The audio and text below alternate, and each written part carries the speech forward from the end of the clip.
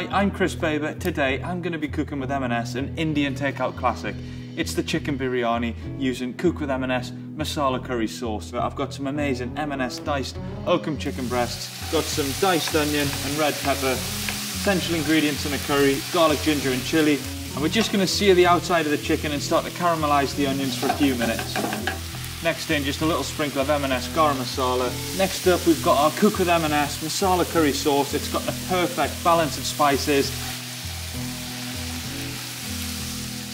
In goes some fresh coriander and a good squeeze of lemon. We're just going to bang half of our curry into a big oven-proof dish. Next in, we've got this amazing pilau rice from M&S. A nice scattering straight over the top. And then we've got some of these amazing M&S crispy onions, chopped coriander going in, a little splodge of yoghurt. Give that a little cover with tin foil, 20 minutes in the oven, and that's your biryani done. I can hear it bubbling away. Off with the foil.